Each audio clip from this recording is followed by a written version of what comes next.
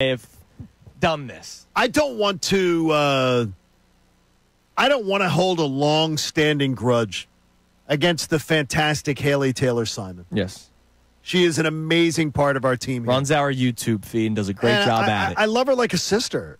But I've got to tell you, if I can use the dad word, this was Betty's word for me, like mom to son. I'm disappointed in you. That sucks. Was the worst ever. Yesterday, in the midst of Game 2, I saw numerous Phillies fans saying, series over, season's over, see you in spring training. This is why this team sucks. They're awful. I'm done. Flyers season now.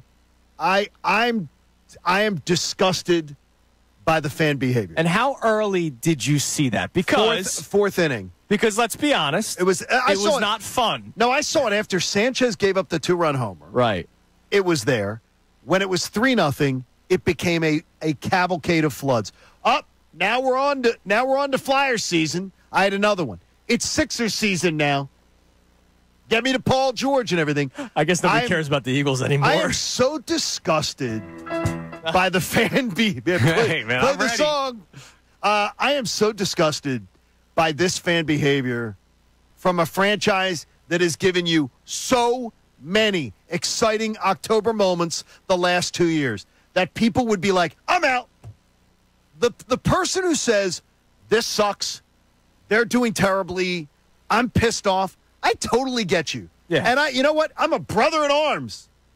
But when you start with the season's over, let's go on to the Flyers, let's go to Sixers, I would collectively ask as a fan base, would you please put down your phone? You don't need to tweet everything. Because I never need to see you again tweeting, welcome to Red October.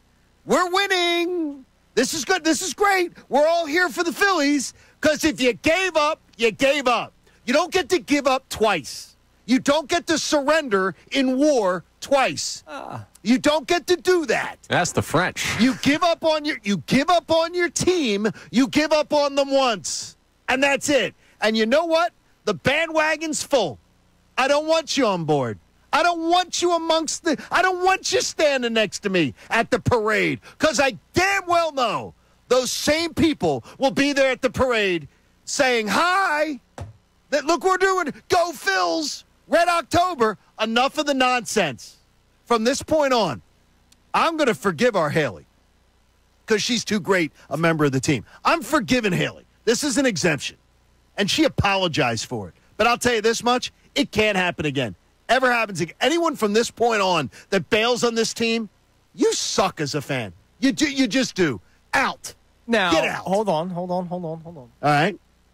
I think it would have been fair to have said if they lost this game and it doesn't look like it's going well, this series is over. No, I have no. If after two, I said to you this morning, if they were down 0-2, I would not be confident in any way, shape, or form. I would not think that they would win 3 straight. But during the fifth inning of a game, and they're down 3 runs, and you think the season's over, you know what? Then go do something else. Well, I do believe part of it may have been the thought process of if they lose this game. No, they didn't say that. They gave up in the middle of a game. Yes. In the middle of a game. You can't do that, especially when you have this high-powered offense. You couldn't wait to hit the 280 characters and say, I'm done. Folks, I need everyone to just I know it was a stressful weekend. It was for all of us. It was for all Phillies fans. But you have a 95-win baseball team that in the 5th inning of that game was 14 innings into a postseason push. 14 innings. Okay? So remember, in the stress, games change quickly. It takes a lot to eliminate a team. Series can turn around real quick. So it's not over till it's over.